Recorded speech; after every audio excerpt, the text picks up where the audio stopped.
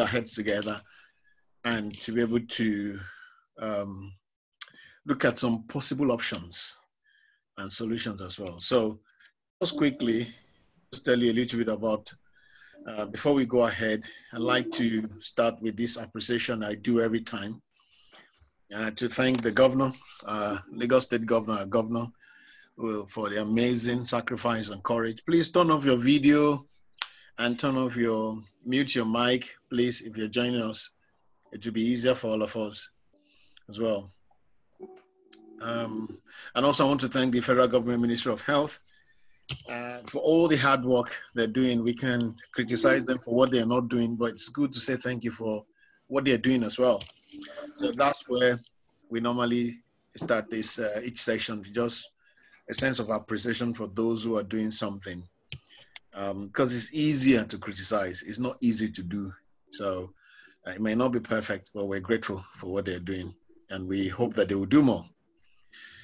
Also, just a bit about Conrad Clark. Just over 10 years, different platforms. We're passionate about risk in every aspect of life, not just only in one area, but all aspects of life.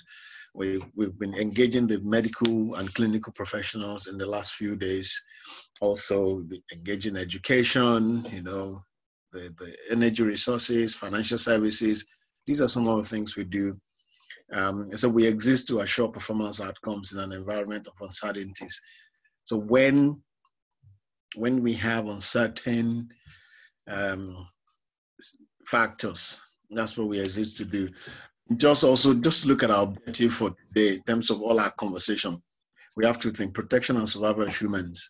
We are at a very critical stage where human beings need to be protected. Then after that, perhaps reinvigoration or restoration of the economy and businesses. That's going to be the next thing, because very, very soon, the conversation will move from protection of human beings to what's going to happen to people, economy, jobs, losses, and crime, social factors will come into play in another few weeks. And that will be the reality we'll be discussing. Most countries are going to recession or potential avoiding recession. So what are we going to do? And this sector, insurance, is there to protect, as you all know. Also, I just want to highlight, for most of you are not familiar with our Nigerian Risk Awards. Please mute your mic, please. If you're joining us, I'll be saying it over and over again. Please mute your mic. It will help us. It won't pick the background noise in where you are.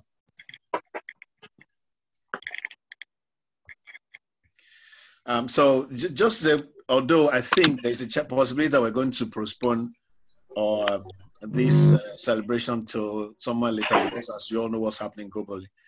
I want to encourage, for those of us in insurance, an opportunity to enter for this award this year, especially with this COVID-19, and to see how you're responding, what you've done.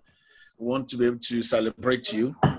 This category is particularly sponsored by Continental. We thank them for all their support. So please tell your colleagues, to go on www.nigerianriskawards.com. And there is also the Risk Manager of the Year. One individual we celebrate every 2 years. We sponsor a conference in the US. And also this year, please, can you mute your mic, please? Please mute your mic. Thank you. Can you mute your mic, please?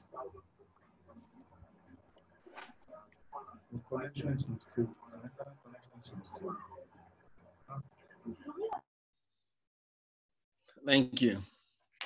And also there'll be something we're looking for, the Young Risk Manager of the Year, somebody between 20 and 28 who's been doing a fantastic job. This is sponsored by the UK Institute of Risk Management. Special treat for this particular individual. So please go to Nigerian Risk Award and just enter. So today, again, I'm going to just go over the rules again. Please, all mics on mute and video off while the webinar is on. Question will be noted in the chat room. So we have a chat room. You can raise your hand. You can ask questions. We'll pick you, but just so that we can do this in a very, very orderly fashion and we all enjoy it. Workshop recording will be shared later. If you're interested, let us know. We'll be happy to share it. So we have a lineup of fantastic speakers today. And we're going to start with Mrs. Surakat Adebola, who is the Group Head Claims and Reinsurance-AXA Mansard. She happens to be our the first person that won the Nigerian Risk Award, Risk Manager of the Year, a few years ago. And she's been thriving since then. And I believe she's around. And we will be taking her talk, then followed by Yvonne Pam, who is the Director of Risk Management and Compliance and Actuarial Service, African Reinsurance. She'll be bringing an amazing perspective to us also. And then finally, Bola Oniyide will be looking at the implications from reinsurance as well. So these are my key speakers and facilitators this afternoon. I'll be coming back later to also round up and take all your questions. So thank you.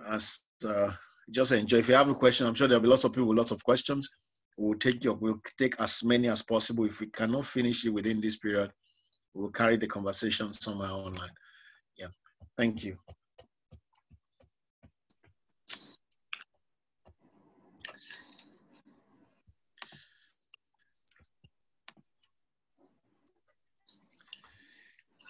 I guess Bola. Hello, everyone. Good afternoon to everyone. Thank you for the introduction, Mr. Joachim. Like you said, I'm Adebola Surakat. I'll be taking you, we'll basically be having a discussion on the implication of COVID-19 on the insurance industry in Africa. But before I start, I would like to say that I hope that we are all keeping safe and we're observing all of the precautionary measures, we are getting informed about by the NCDC and the Ministry of Health from time to time.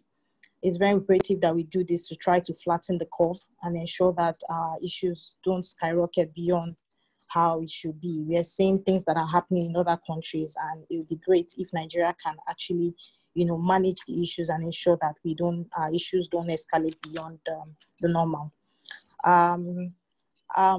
The implication of COVID-19 on the insurance industry, I'll do a bit of an introduction. On the response of the insurance. I'll also talk about broad implications of the COVID-19 pandemic. I'll look at the possible implications on the non-life, which is where I'll do a little bit more, and possible opportunities as well from this pandemic. As we all know, there's so much information about COVID-19 out there, and there's so much that people are talking about. There's a lot of facts, there's a lot of myths, but we should be able to know which ones are the facts and which ones are the myths. However, I won't dwell on what COVID-19 is because I believe there's a lot of information out there already. However, it's a pandemic situation, and every industry, every individual, the government, everybody has had to respond to this particular pandemic in one way or the other. In terms of the insurance industries, insurance industry or as underwriters, we had to respond as both as employers and as underwriters, as claim payers, and many other things. As employers, I think what was very important for a lot of insurance companies was, first of all, the health and safety of their employees, and how we're going to try to also work towards ensuring that we could observe all of the precautionary measures, the social distancing, the hygiene requirements, and all of that. And so the next thing for a lot of companies was quickly to see how they could start the remote working to ensure that this doesn't, the employees don't have to come to work. This, of course, had to be a function of you having some level of a business continuity plan, or a crisis management plan. And so we've seen that insurance companies have had to evoke this, either their BCPs or their CMPs, to actually be able to continue operations with minimal disruptions to their services. Also, we had seen that employers had to also do a lot of communication to employees on how the business continuity plan would work out, how they expect the employees to conduct themselves at this time, just to ensure that they are safe and that all precautionary measures are also being carried along, and the continuous updates from the insurance companies to their employees on the incident, how it's faring out. Also, some insurance companies are also trying to also assist the government. We've seen communications around different insurance companies on how they want to provide some sort of support to the doctors in terms of life insurance, some form of insurance to back up the work that they are doing. It's interesting that we have doctors who are willing. We've had also people who have volunteered to actually help in the treatment of COVID-19 in the different hospitals and infectious disease sites. Also, insurance companies also had to look out for cybersecurity controls. These are risks that may occur from the remote, and so they had to continue to look their employees on how this would pan out. And so everybody's looking at what are the risks of my team working in their different locations, connecting to the servers and all that. So that's another area that insurance had to respond to.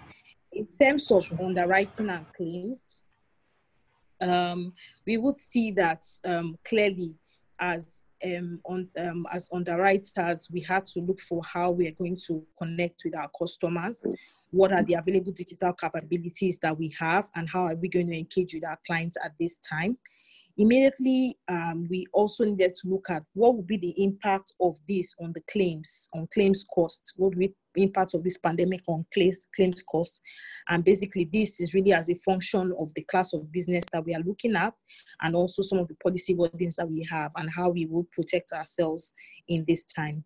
Also, it was important for us to quickly start responding in terms of looking at what are the new procedures for interactions during the claims and the underwriting processes with the customers. What are the ways we can also improve our service delivery? What are the exceptional workarounds that we can put in place to ensure that our customers are satisfied at this time and we're still able to deliver a very good level of service. Prospects for growth and profitability in insurance, underwriting and investment portfolios is also a major consideration. How is this impact going to affect the books, both on the underwriting side and also from the investment side? And of course, more importantly, we also needed to ensure that we keep communicating with our customers and ensure that we keep them in the loop of all of the developments around our business with regards to COVID-19. We can also quickly take a look at the general implications for this. So this pandemic is affecting everybody in the world. It's really like a worldwide situation, which is why it's a pandemic situation, and it's not something that we can say that we can actually really prepare for. It's possible to prepare for it, but there will be trends that you would not foresee. But however, we're looking at it generally with what we have seen so far. This may evolve for different countries within Africa and outside Africa as the time goes. But from what we see, there is already a decline in economic activity, which translates generally to decreasing premiums for insurance. So we have seen that already. We have the issue of the oil as one issue, and then we still have the pandemic in itself. So we have like a double whammy on the Nigerian side here. So we've seen the decrease in oil, the price of oil to around less than $30 per barrel.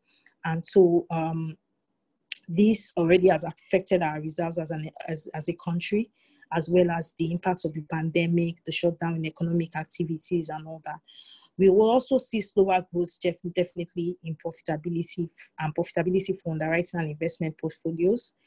We would be able to ascertain as insurance companies if truly we're operational and technology prepared for this. So we'll be able to test the effectiveness of our business continuity plans. We'll be able to test the effectiveness of our critical management plans, and also test, our remote working capabilities as organizations.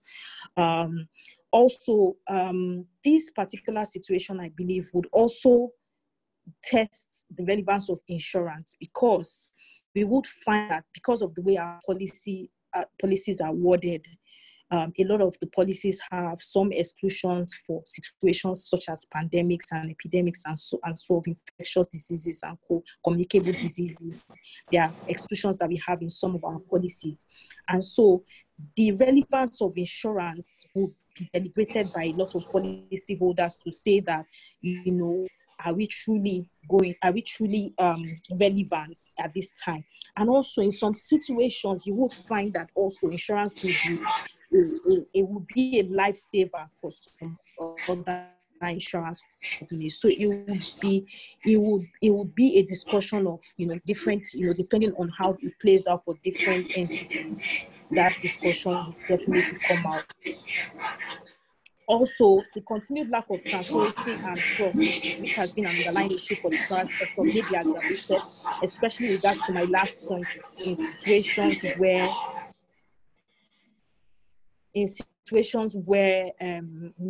we are not able to take on the claim because of maybe likely exclusions in the policy.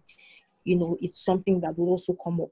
Also, there will be financial implications for entities, including insurance companies. There will be possible adjustments of budgets. There will be possible adjustments of implementation plans and cash flow expectations, etc. Also, the volatility and falling interest rates could impact generally our earnings perspective for the year.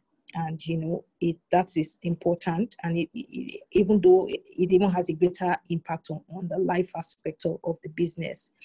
Of course, as we recover from this pandemic, we would see that it would have an effect on all of our customers, entities that we do business with, and this may also delay premiums, and there might be some insolvencies here and there, which may further add pressure to the situation that we may face. And then, more importantly, into our core business, the possible increase in claim frequency and or severity from different portfolios or certain portfolios. I'm focusing on non-life, so I highlighted the business interruption policies, fire, liability, event cancellation, and travel, etc. So these are the areas where I feel that as an insurance company, we would have a bit more queries, questions, claims, frequencies, severities, and so on. I believe that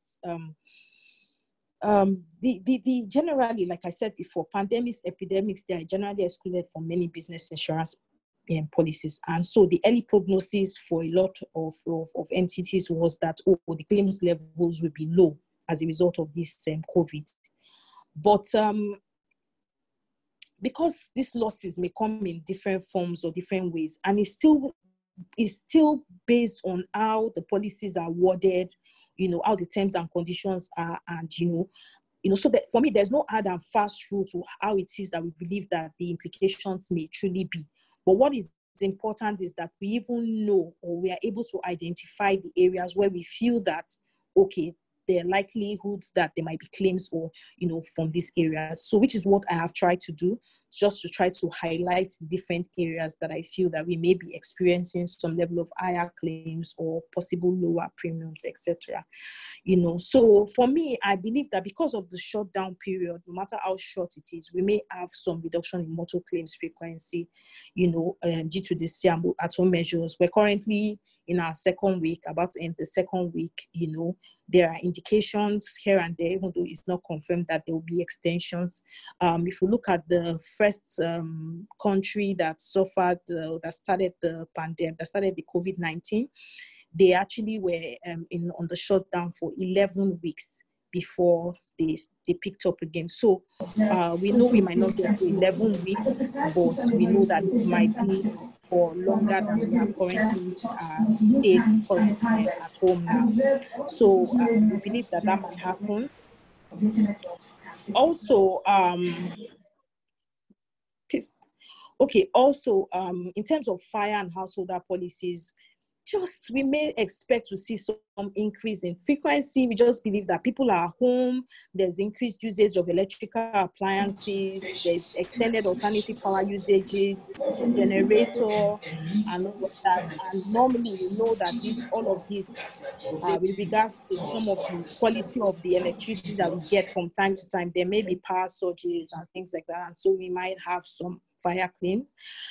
We also feel that there might be frequency in the employer benefit policy, such as WC, which covers some level of disease in the course of work. And we just feel that a few employees who their role or their jobs are closely related to, the COVID-19, maybe testing or, first responders or laboratory workers, there's a possibility that there may be some frequency there. In terms of our GPA and travel policies as well, there might be cover of costs for repatriation of stranded individuals, cancelled trips, and things like that. I mean, like I said, as an introduction, depending on how the policies are worded, these are just areas for us to look out for. Aviation, on the other hand, is likely to see reduced premiums because it's believed that airlines are grounded. I think I was watching the news yesterday, and the CEO of Aero Contractors had said that the loss is already nearing about $400 million, because of the fact that these airlines are grounded, globally. So there is a lot that is going to happen, but we're just looking at it and saying these are the early points for us to even start looking at before we then see how the trends go, and then we can then start to pinpoint exactly how things will go. Business interruption policies is a major area where there's quite a lot of discussions around it, and but I think that this basically still also depends on how the policy is worded. There's always that clause of physical. For there to be a physical damage also before a business interruption policy can be invoked. But however, also there are some people who are trying to link what the physical loss or physical damage relates as it could be related to the COVID-19. So those are some of the areas. And then we also looked at the marine cargo policies and say that it's possible that they also, in that policy, there can be some delays at the ports and things like that due to this shutdown, and what are the implications for the people who the customers or the insured who are carrying the goods, especially if the goods are perishable. So those are the areas that we have looked at in the non-life. I believe my colleagues will talk a bit more about all the other areas, but these are the areas that I felt that, these are the areas where we should be looking at and try to see the trends that may fall from these areas, and then we can begin to identify how things would eventually play out. But lastly, I just thought to talk a bit about opportunities, because with every situation, you would find that with every risk situation or every issue like crisis, you will find that there may be likely opportunities for us as insurance companies as well. I think the first thing is for us to also be ready to strive for more transparency and disclosures in communication to instill the trust and confidence in insurance. So for customers who probably eventually would find that their policies are not as tight as they expected, or the policy will not cover them for the areas of the business that that we also strive to ensure that we be more transparent and we disclose this early on to customers so it doesn't come to them as a rude shock. Also, we believe that there will be huge demand for comprehensive business insurance, especially with business interruption, where we believe that people will then seek to pay for additional to include riders to cover exclusions such as pandemic and other things like event cancellations and all of that, because of the huge losses that people would go through at the end of this whole COVID-19. And also we need to continue to invest as insurance companies in more innovative products and services to be relevant, continue to be relevant to our customers. At times like this, are there other kinds of insurance policies that we can put together that people can actually benefit from. There's a lot of people who cannot even, feed themselves because what they earn, their earnings are daily earnings. And so when the federal government says, oh, there's going to be a shutdown, they definitely cannot cope at this point in time. Are there policies that we need to start to think about to actually help people at this time to be able to maintain this? I think the whole COVID-19 opportunities, it helps us to begin to think a bit more, about digital transformation. We have not really in the bandwagon as much as we would expect in terms of digital transformation. But clearly the situation came and the opportunity arose, and we all are, at least to a large extent, every company is engaging in some level of remote working, which means that we are beginning to get there. How can we to talk to our customers, digital lots around these areas, but there's much more to do. We need to, this situation is going to bring forth that acceleration that we need to actually start to talk to the right technology enablers that can help us move this forward. I think that will be all from my side. I'm sure that the other two speakers also have very interesting perspectives around this issue, and then they will be able to bring a lot more insights to what it is that we're facing as insurance companies. Thank you very much, everybody. Thank you for listening, and I'll wait to see if I can address some of the questions as well. Thank you. Thank you very much, Adebola, Surakat. That's amazing. And particularly quite an interesting perspective and looking at some of the implications. As we know, risk has two dimensions, threats and opportunities. We're able to look at the threats while also exploring the opportunities. One thing also I'm going to say is that crisis actually is an interesting time. Crisis, it's a kind of a shift in equilibrium. It moves everything from the way we used to do things and redefines what we know. So there will be lots of new things that will come out of this crisis, even though there are other sad part of it. But the thing is, this crisis will either it will validate lots of expertise or expose a lot of incompetencies. That's what I think we're going to see more and more. And that will lead us nicely to the next session. We will take all the questions. I think maybe what we'll do, we'll take the questions at the end. If you don't want to forget your question, please write it in the chat room so that I can take it. But I want to flow through all the conversations, then we'll take questions at the end. The next speaker, Yvonne, will be exploring the potential risk implications for the insurance industry generally. And her perspective is very interesting because being an actuary, looking at the angle, which we're interested to see how she's going to bring us. So I'm just going to invite Yvonne to share her thought with us. And again, we'll pick all the questions later after the third speaker. Yvonne, you're welcome. Thank you very much, and thank you to everybody for listening. As you mentioned, I'll be going through the potential risk impacts for the insurance industry and looking more from risk management perspective as well. So if we can just go to the next slide, please. So COVID-19, it's not just COVID-19 that we should be thinking about. It's also the associated economic impacts, and especially aggravated with the oil price slump.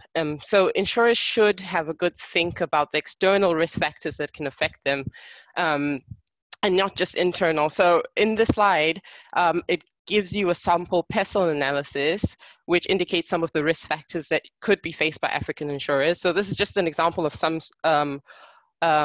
horizon scanning that an insurance company can be doing to see what would impact them from an external perspective. This by no means is exhaustive. So just going through this PESEL analysis, we should think about the political implications. There's government intervention and coverage disputes that can happen. There's a lockdown. We're locked down only for 2 weeks in Lagos currently, but this could be 2 months. It could be 4 months. We don't know. There's a lot of uncertainty around that. And we should also think about things like slower reaction times from governments with other issues. That could be something that comes up. In terms of economic factors, there's the global and national recession, the potential for global and national recession and the associated fallout. We've had quite a few sovereign downgrades in recent weeks, even in Nigeria, and that can lead to downgrades of banks. It could lead to rising and distressed debt and foreign exchange issues, particularly in oil-producing countries.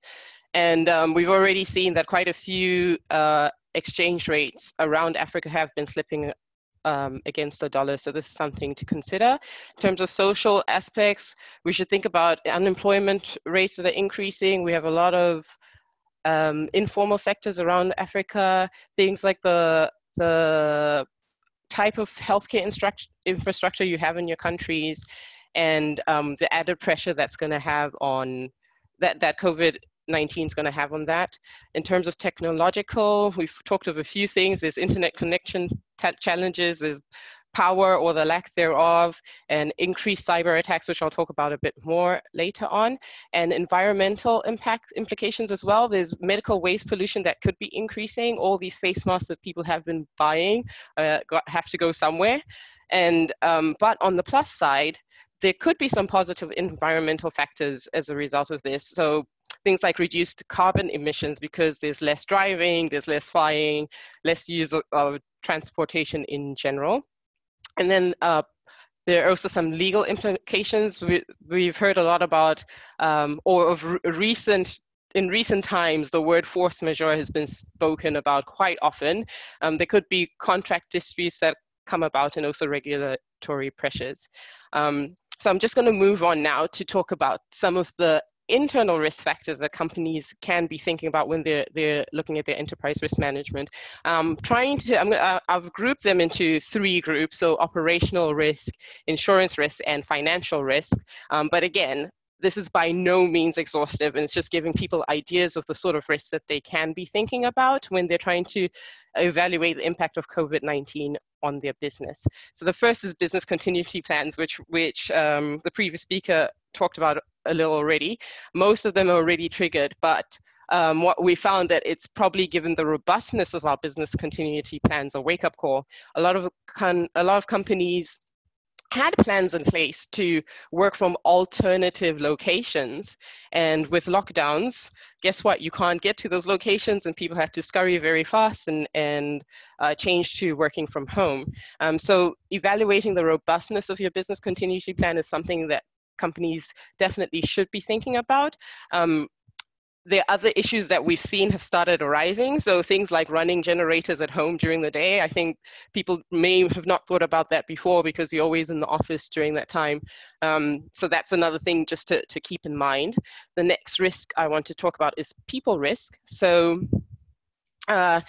with everybody working remotely, it is very, very important to keep your workforce engaged. So companies are going to have to take the extra step to try and make sure they're keeping in contact with their employees, keeping them engaged, and that will help promote the same or similar levels of engagement and output as we had before. Companies should be reviewing their HR policies for any holes that might be there, or any unforeseen circumstances, and just see that we're covering all our bases in terms of that.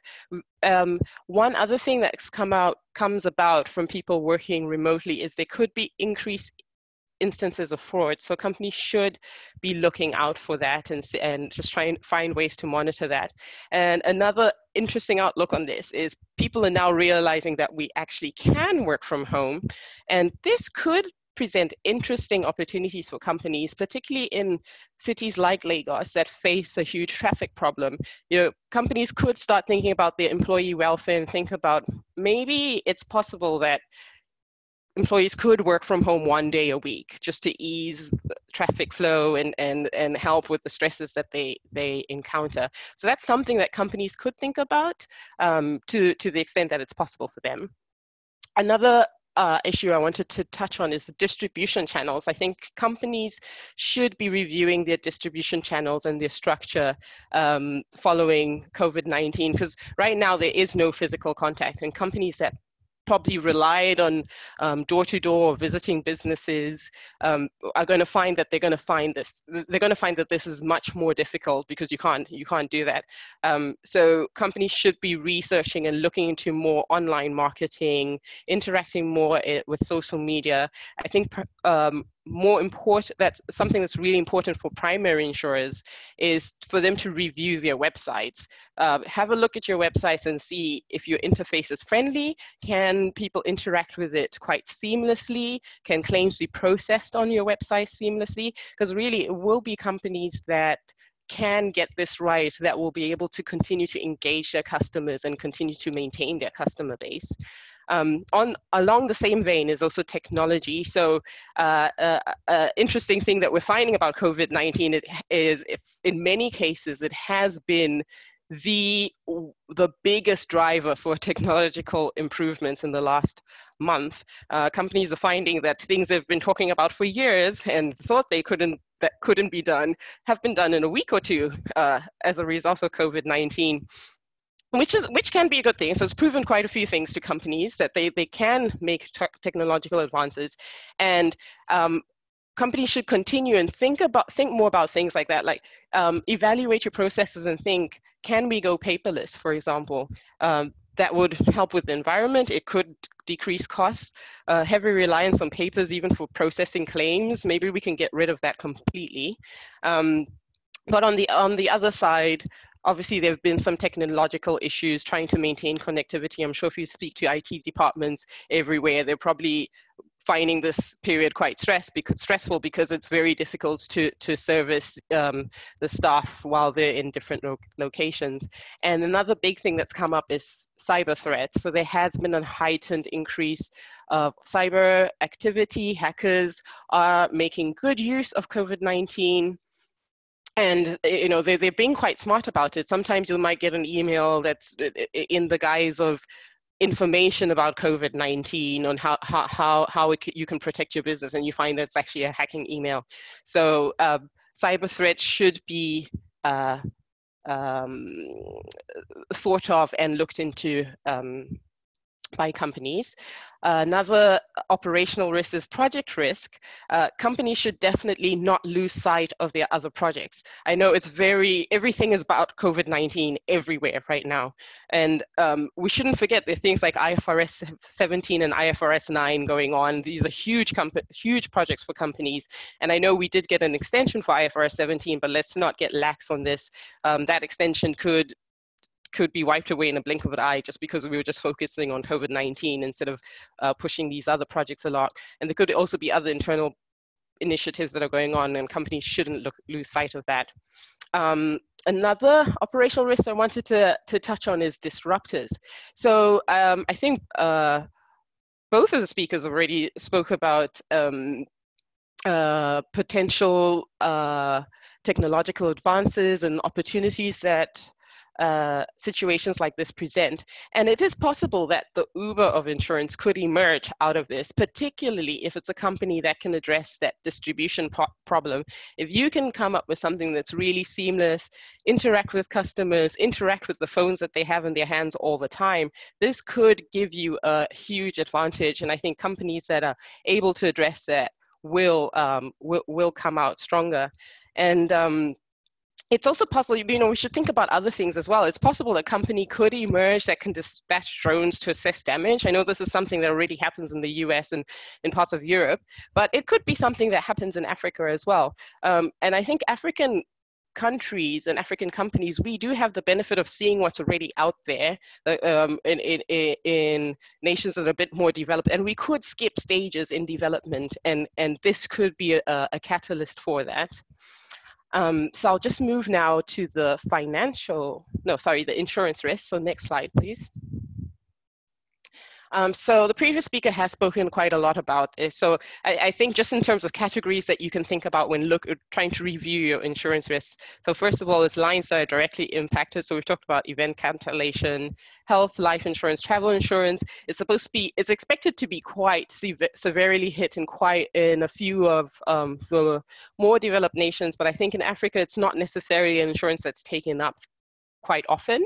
So we might not see as many losses there. But yeah, anything to do with the tourism industry and aviation is expected to have an impact. But we are seeing that people might think it might be more of an earnings rather than a capital event. So we might see more claims in some of these lines, but it is expected largely that insurers can, they can account for these claims with their earnings rather than their capital. And then it's also important to think about the lines that are indirectly impacted. So it isn't just COVID-19, but it's really the associated economic downturn that's probably going to have the larger impact. In terms of COVID-19, we've already talked about how motor loss ratios could decrease, but we should also not forget that there are other causes of loss that could increase. So there could be potential property damage with a lot of the buildings that are being left empty for a while.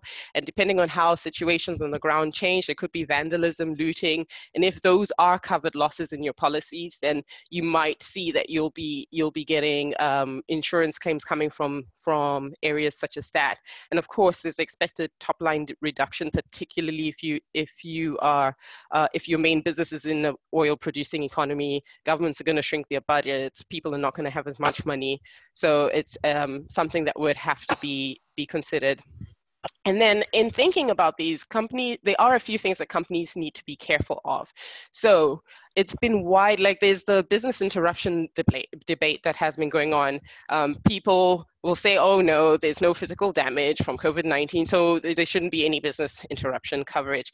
But there are other things people are looking at. So denial of access is usually a clause in some of these policies, or someone might be able to successfully argue that COVID-19 represents contamination of their premises. So I know that debates have started on this, and companies should be wary that they might think they don't have exposure to this, but they could end up finding that they have to cover it, because governments can intervene even if it's excluded and mandate that things get paid. And a side effect of that is that could also impact investor confidence, because it's showing that there isn't contract certainty in insurance if governments are allowed to do that. So something definitely to think about, because there are reasons for exclusions and policies. They can't be priced. These exclusions would not have been priced into your premiums. So you should think about how that's going to impact your business and whether you can you can cover these claims. And on the subject of covering claims, I think companies are definitely going to see a lot more ex gratia payments being made.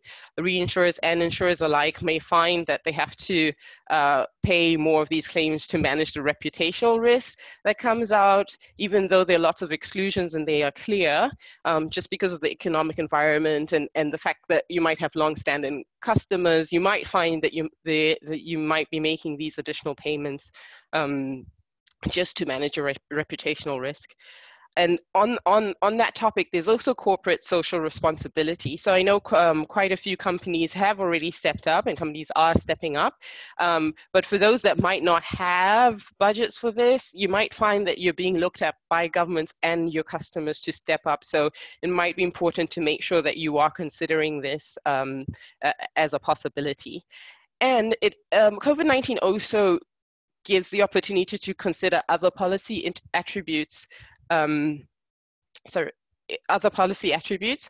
So things like policy coverage extensions that you might have, or payment holidays that might be baked in some of your policies. People might have not used them before, but they might be taking advantage of them. And if you don't offer those, it might be a chance for you to offer some of these to your customers. They might look at it more favorably, and it might encourage customer loyalty.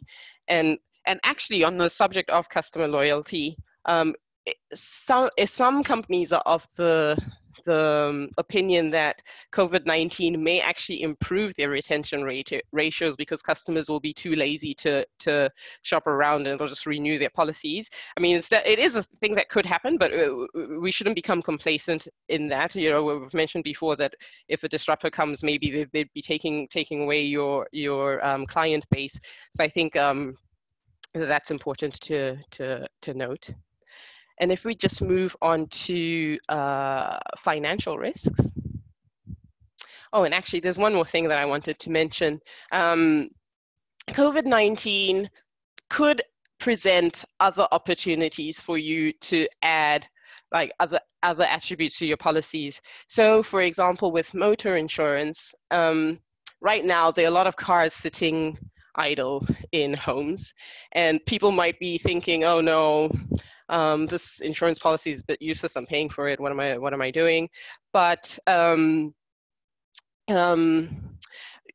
if you are able to successfully tailor your insurance policies and successfully price them and rework them such that it reflects actual usage of the policy, that could be something that's looked at favorably by customers as well. I mean, one thing the Okada ban that happened recently in Lagos showed us is that there are a lot of cars that are sitting at home not being used. So you might be able to increase your customer base if you're able to design such a policy. So moving on to financial risks, there is definitely going to be stress on balance sheets. Companies are going to find that is going to be an issue, and they should definitely be reviewing their financials for this, looking at their assets and investments. The economic downturn and recession has been wreaking havoc on financial markets, and companies should sit down and ask themselves, how risky are their investments? Do you need to restructure to something that's a bit lower risk? It's something that you should be considering. Also, your liquidity, you'll find that payments are coming in slower or not at all. So cash might not be flowing in as before, and this could leave some companies cash strapped. So definitely sit down and have a think of whether or not you're liquid enough to pay your claims, review your ALM robustness, and see where you lie, because liquidity will become an issue in the next few months. And solvency, companies should sit down and look at the amount of capital that they have and perform stress and scenario testing on it. Ask yourselves really, do you have what it takes to survive? I mean, in terms of scenario tests, people might think it's a bit early to come up with relevant ones, but it is worth a try. And it is worth looking at reverse stress tests. So companies can think about scenarios that would cause them to be insolvent or cause their business model to not work anymore. So reverse stress test is probably going to be a good idea. And for reinsurers, being able to do these stress tests and show to your rating agencies that you've thought through them will probably help in those discussions as well.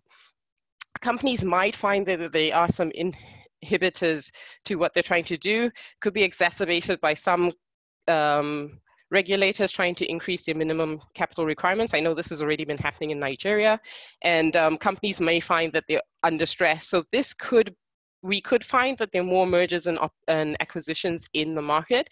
Depending on which side of the coin that you fall, it could be an opportunity for you or not. But I think companies definitely have to sit down and look at their financials and really think through how COVID-19 is going to affect their financials and whether or not they'll be able to manage through it. And then lastly, just on the last slide, I just wanted, as the previous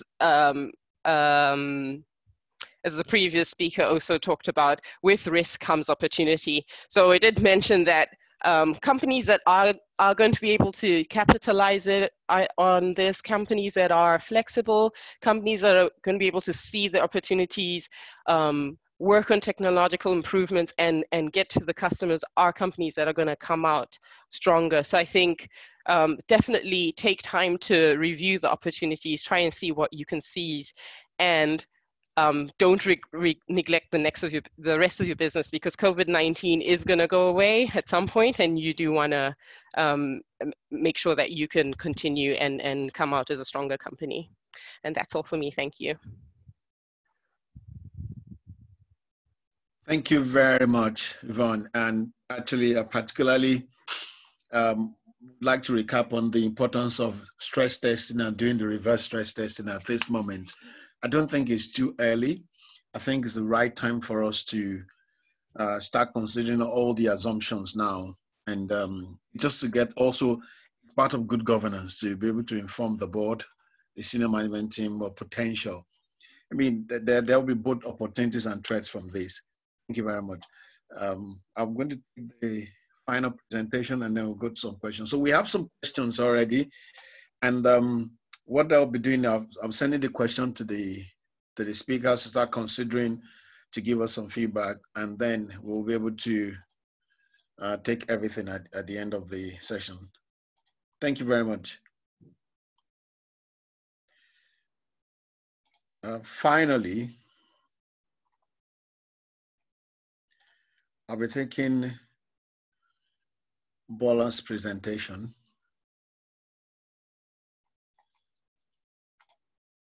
Just a minute, I'm pulling it up, and I just roll it as well.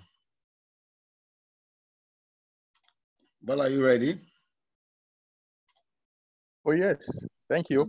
Fantastic. I'll just pull your presentation up now, and then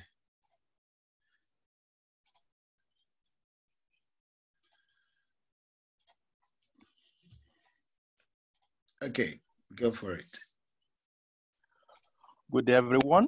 And I hope we are all at this time informed and we are trying to keep safe from this pandemic situation that we find ourselves. I'll be considering a topical issue here, the potential implications for insurance claims. The next slide. Okay, these are the content of my presentation. And then you have the first one to be the introduction, and I will be taking them after the order. My colleague had already mentioned a lot of implications to the insured, both economical, social, political, and technological. So I will just be dwelling on the reinsurance aspect. COVID-19 related claims are on the increase, and the insureds are in their interpretation that there is coverage.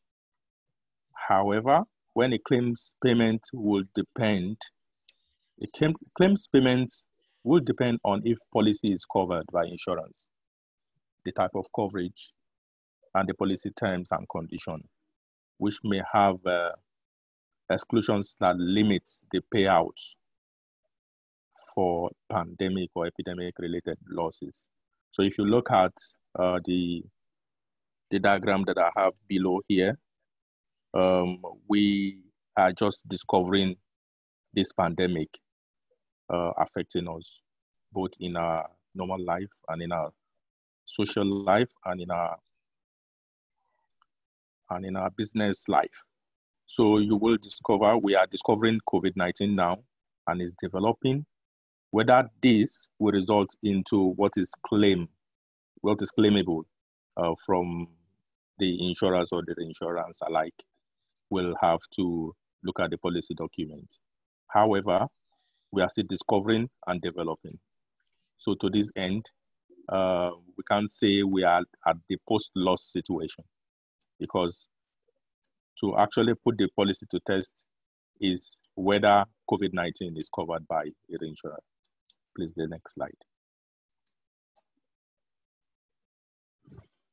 Okay, these are the potential claims that arise from a reinsurance contract. You can actually pick loss from your quarterly returns in terms of a treaty contract, or you have a facultative business, or you are picking a large loss. A COVID-19 situation is not a risk that affects individuals, it's affecting the global environment. And so you could have losses arising from COVID-19 to be aggregated as a single loss. How could you aggregate as a single loss catastrophe occurrence for insurance purpose? And if so, across other lines as well, for which COVID-19 may be underlying cause of loss, but no specific event trigger cover. The next slide. What we're saying here is that the concern for reinsurance arising from claim, a claim that is admissive, is the risk of fluctuation accumulation. for fluctuation in result over a period of time. For instance, 1 year, and for accumulation, for instance, in life policies, it may be easier to establish that a disease is a direct cause of loss and the unifying concept. You will have at this point, this is not related to COVID-19, but the impact that you will be having is that the long outstanding claims may be commuted by the concerns because there is seizure in terms of economic activities, and then you will have a situation where there is no movement in terms of commercial activities, and people are they're short of cash, and then so there will be situation where the claims department will be picking claims not relating to COVID-19 in this time, but also having to commit their claims during this period. You may also have, no, it's still the slide. You may also have a situation where you have, although this is not binding and is gradual, maybe considered for a COVID-19, but this is not binding on the policy because the actual policy depends on the claims. The claims payable is actually dependent on policies, terms and conditions. All right, you will have a situation, but we don't have it right now. The pace and the volume of COVID-19 in intimated claims is likely to compromise the scrutiny of claims handler if COVID-19 is insurable. And there may be immense pressure for claims to be settled in a short period of time due to precarious cash flow and solvency position of many insureds and indeed commercial lines. You can go on. So for instance, you will have, for property and casualty policies could be triggered by the virus. It will include the type of claim that may start to emerge from assembly line workers, call centers, hotel staffs, more especially if claims feel directly linked to the virus can be shown or proven. Again, this will have to depend on the policy terms and conditions. The next slide. No, the previous one. Now, for companies that rely significantly on third-party providers for critical components of or service, which likely consider making claims to recoup losses as a result of interruption.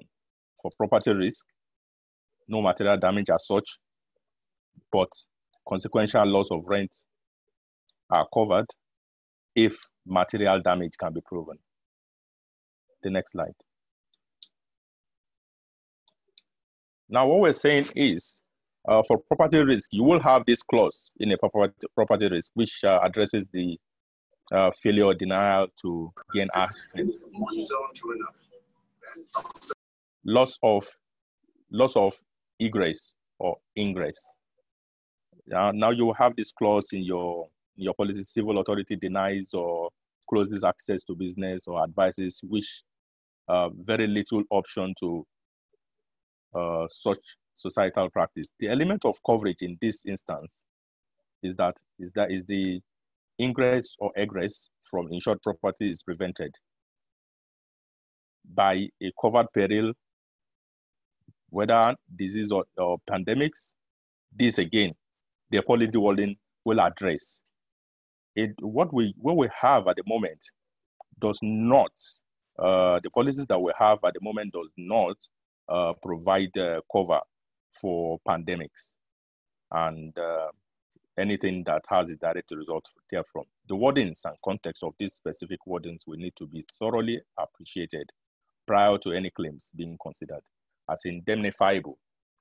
These extensions are also limited. So we go back to our policies, and then you will realize that COVID-19 is not specifically covering failure or denial to gain access. The next slide. Next slide, please.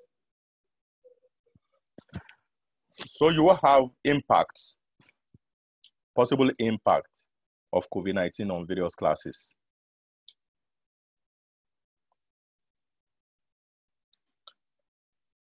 The wordings of a contract would need to be carefully perused to see if physical damage needs to apply here or simply denial of access from civil authority.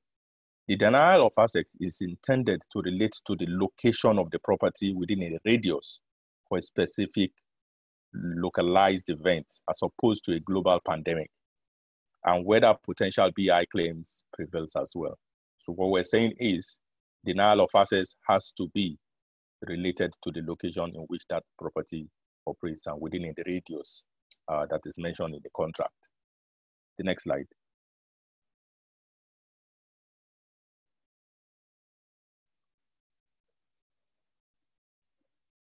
Given indemnity periods, when is the loss triggered?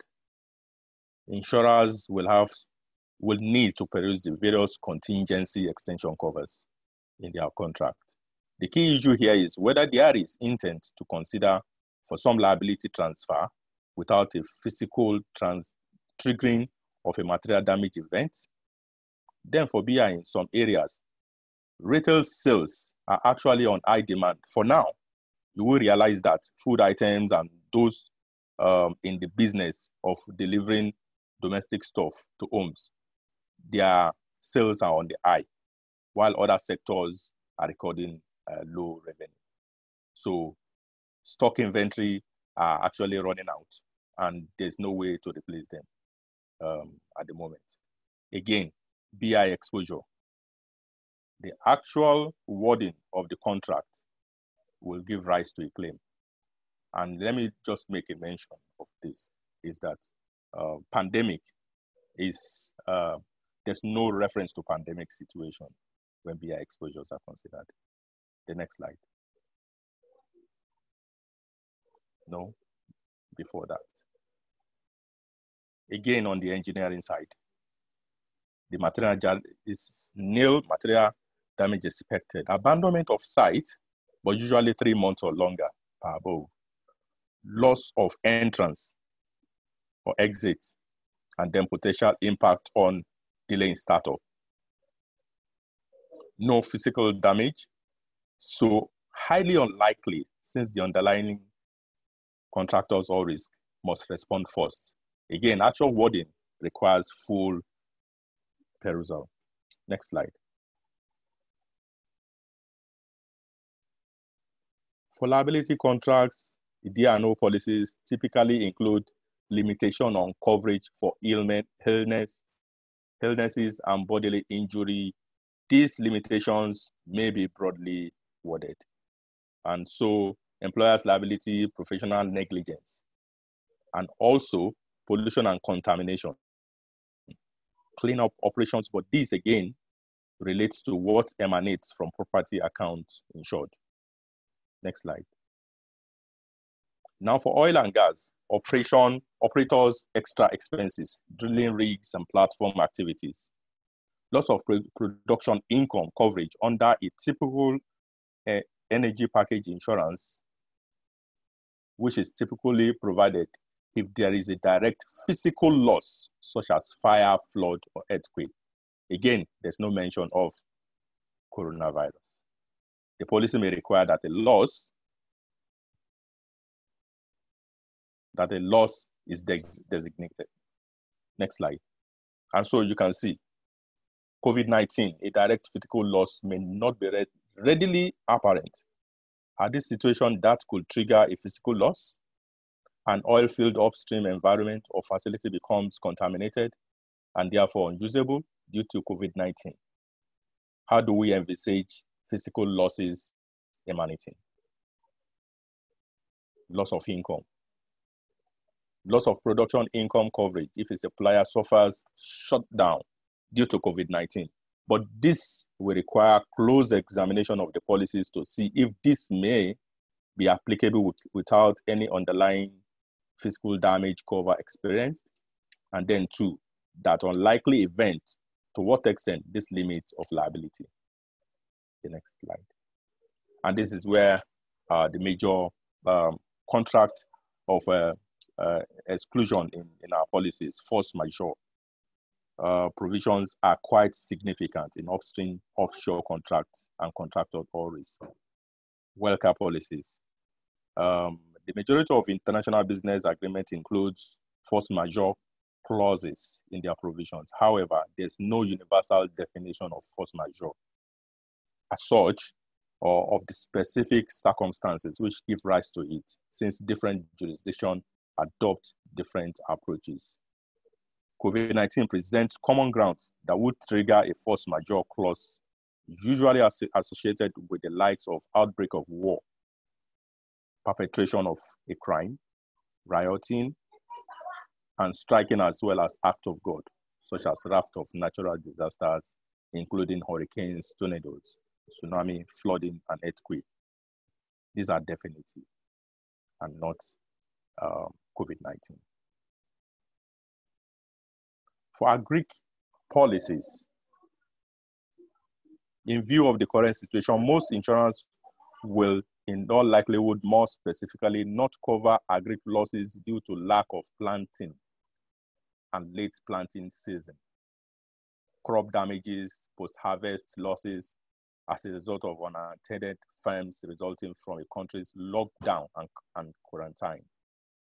It is also expected for lockdown to apply to the extent that farmers are unable to physically visit their farms. You will know that most farmers are usually residing very closer to the farm, and their proximity is not far from the farming. Next slide. So you will have an agri policy that provides cover for named perils, and those perils are well spelled in the contract. Is the prevailing COVID-19 covered is highly debatable and unlikely. They are not named in the contract.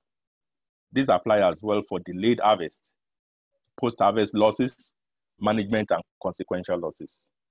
Market views are that it is not to be expected for situation to be a substantial accumulation threat. The next one.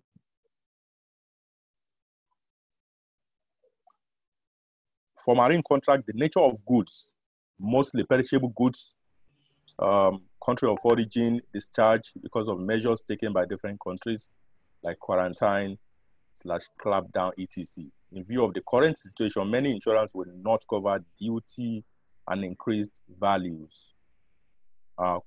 Further, cover will not be extended to cover damages and any cost arising out of closure of ports and any quarantine costs arising out of COVID-19.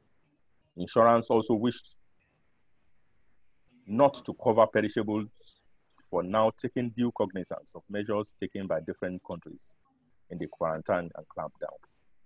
The next one. That's for marine. No. And for bonds and construction, the timeline of completion may be impacted by delay in startup, which may, depending on the wording, force majeure provision of the policy, lead to potential claims intimation. But will it be reasonable to call on a bond on the basis of contractors' non-performance arising out of pandemic? Businesses, you note that businesses seek to buy cancellation insurance for events around the world will clearly be unable to get cover for coronavirus outbreak. This is the principle of insurance, not to cover the foreseeable. Industry sources indicate on event insurance have begun to exclude the pandemic from these policies. Next slide. Now we have the prevailing regulation and regulatory environment and association. We shall be considering Nigeria and Ghana. And these are the effect of COVID-19 on insurance operations regarding approval in principle. As the Commission has given a palliative measures in ensuring adequate insurance cover now permits lead insurer to insure excess of their risk offshore, you will realize that before this, you have to present your approval in principle before you even offshore your risk. So, but the palliative given by the regulator is you can't do that and submit your documents to the commission thereafter, the availability of local content capacity. The next slide. In NIA also has taken the initiative to arrange a special life insurance for health personnel and allied professionals who are attending to victims of COVID-19. The benefits are a 1 million naira for permanent disability and death. And the premium for free life cover will be paid by insurance. Adding the cover will be provided by life underwriters. Next slide. In a similar development in Ghana, the Ghana Ministry of Health under the government of Ghana have provided the families of frontline staff involved in response to COVID-19 to insure them for 350 million Ghana cedi per life. Next slide. Now, continental response to COVID-19.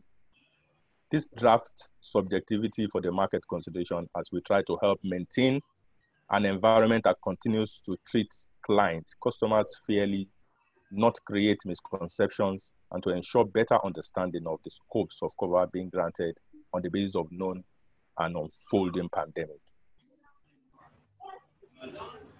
For marine, no cover for duty and increased value going forward. In addition, cover will not be extended to cover demorages and any cost arising out of closure of ports or any quarantine cost arising out of COVID-19. And for properties, no cover for infectious or contagious diseases or authority. And then non-physical damage, interruption, declination, and loss of attraction or related consequential loss extensions. And for D&O, excluding the allegation of a wrongful act, including but not limited to error, misstatement, act, omission, negligence, breach of duty by the directors and officers of the company pertaining to failure to perform duties as they relate to restrictions on operations, communication to stakeholders, and any other actions directly or indirectly caused by, resulting, or attributable to connection with or caused by stemming from or in relation to the pandemic disease, COVID-19. In conclusion, the present situation now warrants that the pace and then the financial pressure arising out of COVID-19 claims will only continue to increase and will put existing claims handling procedures for insurance and reinsurance under strain. Reinsurance and insurance are to remain vigilant and ensure that all within the supply chain continue to meet their obligations under their policies, despite exceptional circumstances. Furthermore, effective and timely communication is more important than ever. Reinsurance may also need to consider whether their programs should be redesigned in response to increased exposure to pandemics in the future. Risk and opportunities and potential, like my other colleagues have said, for new pandemic cover, would there be opportunities? Because in the real sense, when you are trying to provide cover for an emerging risk, you'll need to consider a lot of factors. Part of it is the cost of claim, and then you have to factor in other loadings, and then whether there will be additional expenses in terms of the margin for profits. So before you start to add other costs. For pandemic, it's global and is seen as a catastrophe. So there had to be a catastrophe modeling to me as a suggestion. to be able to write a pandemic of this nature. In conclusion, and that's the end of the slide. And be informed, be prepared, and be safe. I now welcome questions from you. Thank you.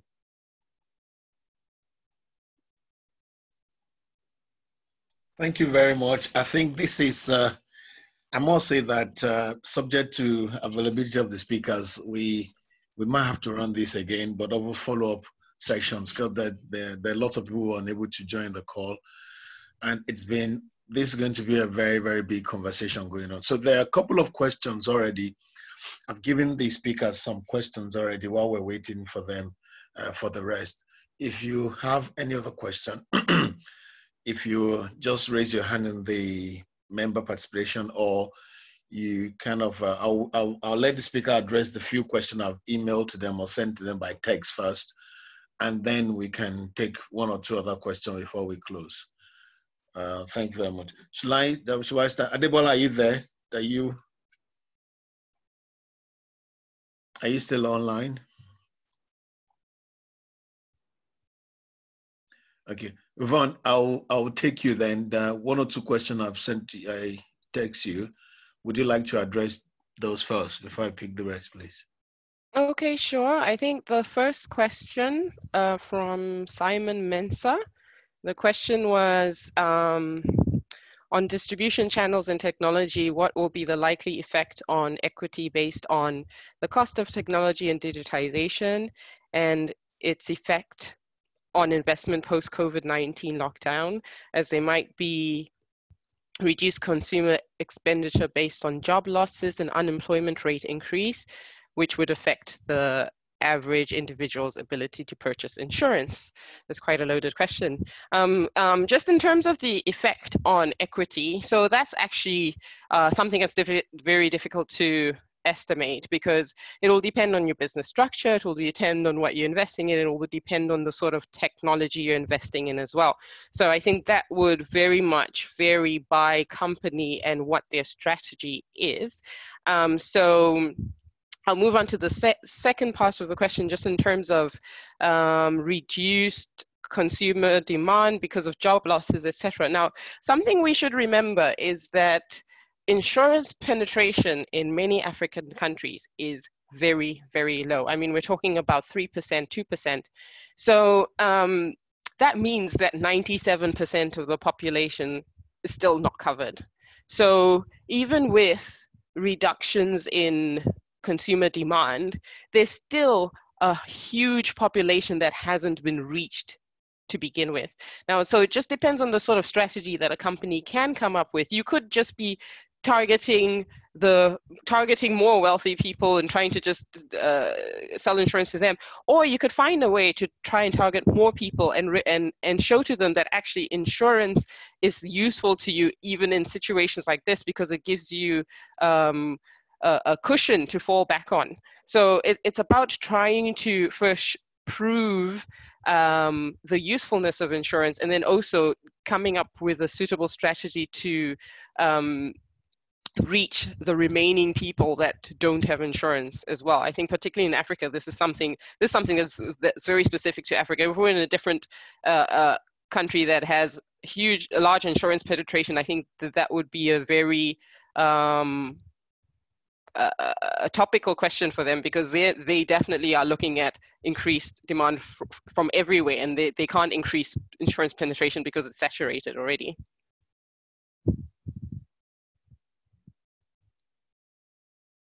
So hopefully that answers your question. I guess going to the second question that was brought up is on the issue of denial of access under BI policies.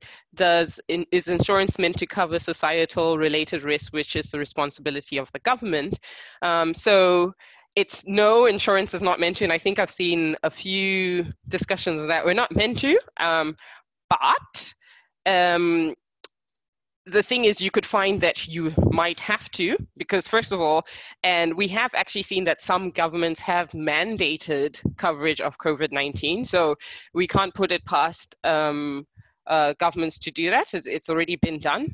And then secondly, we mentioned ex gratia payments. So companies may find that they have to be making the payments anyway to manage their reputational risk, even if they're not supposed to be paying it. But on the flip side, as I mentioned, contract certainty, you might find that investors might be looking down might not be looking at this favorably. So companies have to weigh the pluses and minuses of that. Fantastic. Thank you very much. Bola, do you want to address what the first question to you as well, if you don't mind?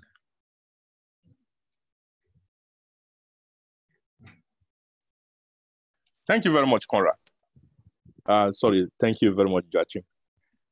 In my response to the denial of access, there's clearly, the contract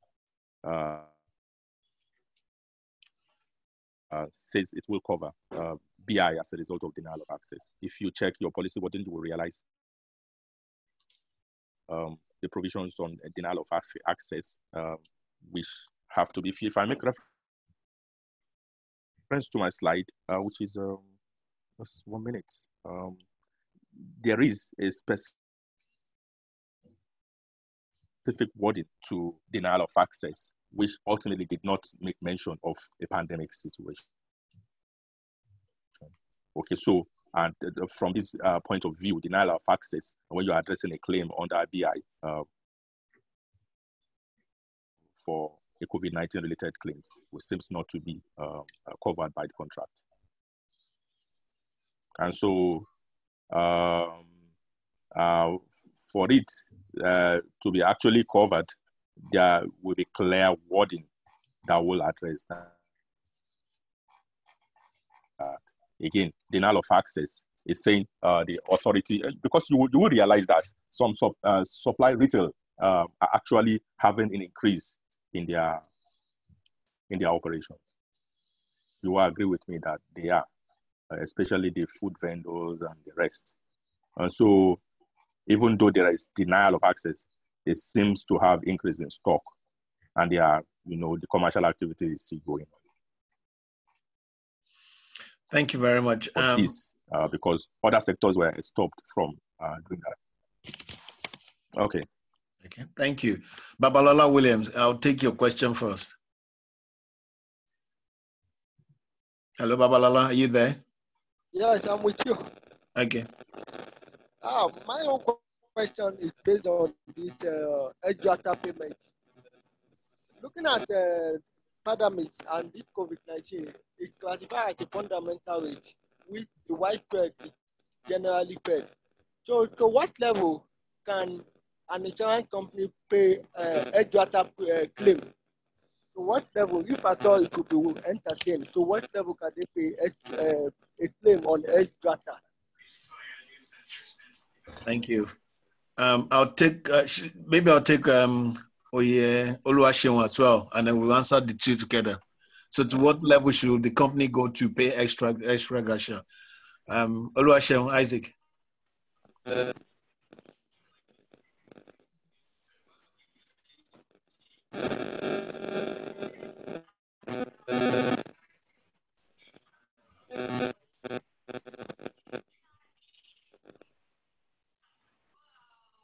Again, who is going to go first, Bola or Yvonne? Okay, I'll go. Ex-gratia payment is not necessarily admittance of liability, and so when you are considering a claim under a commercial consideration, the reinsured, with the insurance company, there is certain exclusion that would have operated and will make the claim not admissive. So the next step is you are looking at commercial consideration in terms of ensuring you maintain a healthy relationship with your clients. And so the ex-gratia payment will now be what the reinsurer can afford to actually support the client in terms of that. But again, this is it's not a legal requirement. Thank you. I think that covers it well. Oluwaseun, do you still want to ask a question?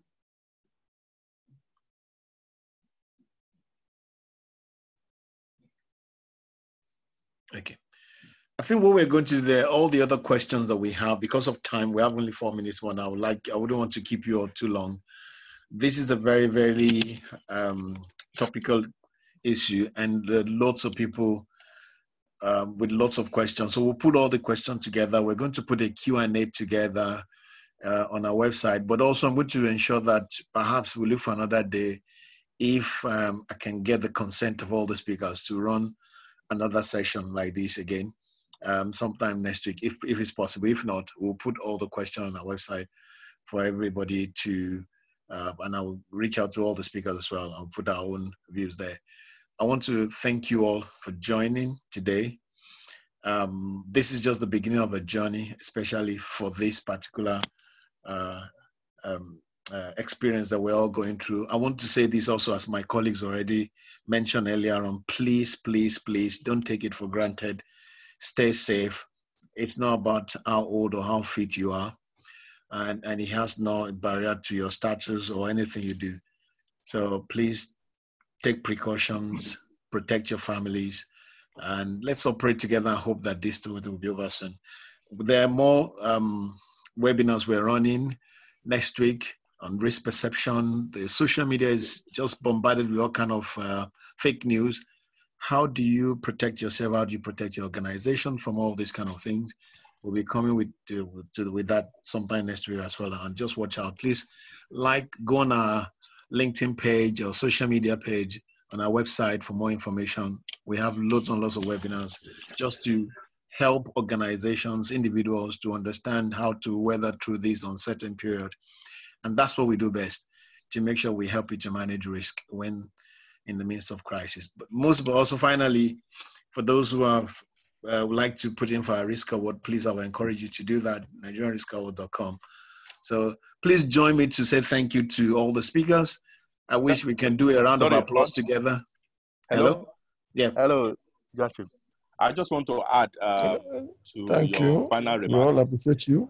And I just want to add to your final remark is if you have questions relating to these papers, you can channel them through Conrad Clark, and you surely get a response to that. Yeah. Thank you very much. Thank you also. Please help us to apologize to all your colleagues that couldn't get on this call. I think the infrastructure able to take only the first 100, but we'll try and see if we can do it again. Thank you very much. Have a good Easter. Have a safe weekend. And please stay safe with your family. I want to appreciate you also. Presented one paper for discussion, but these people, I hope we will go for this thing. Yes.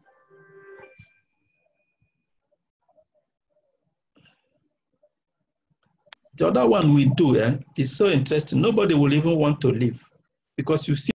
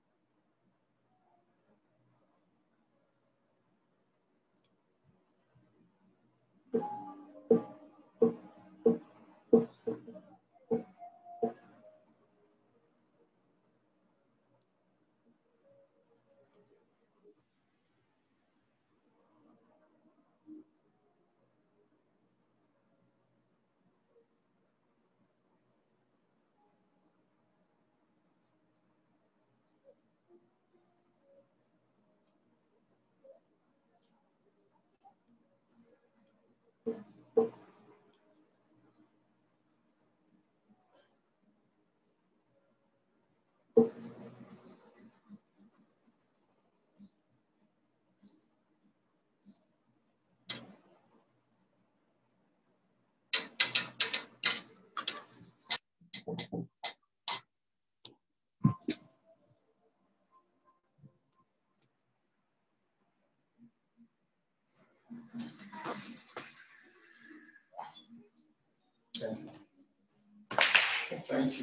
Yeah, okay. Let's get into that. Look how we get there. Look how we get.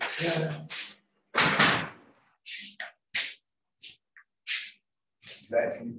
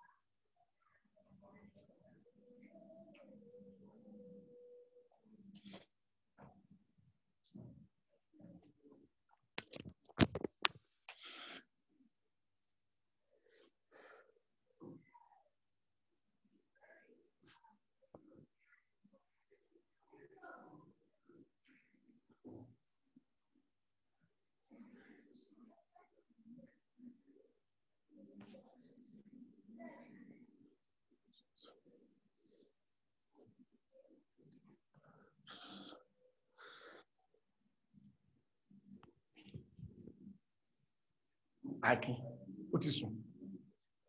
What do you call soon? That's not sleep. Are you sleeping? Huh? I'm not sleeping.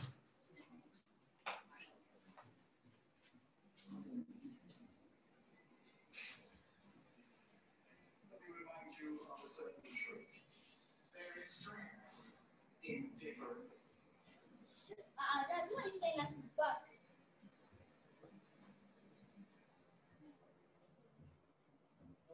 The end of the year means different things to people. For some, it's about healing. For others, it means saying except for those who have nowhere to go. Or look at me.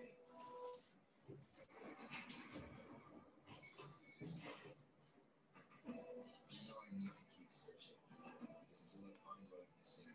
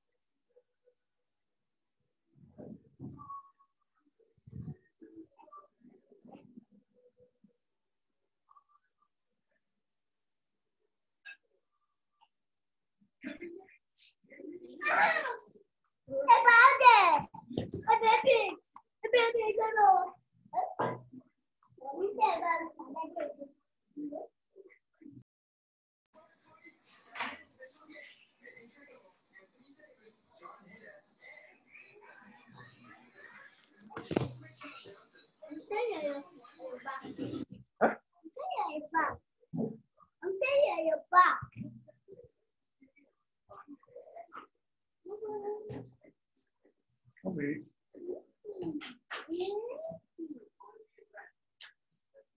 Okay, John.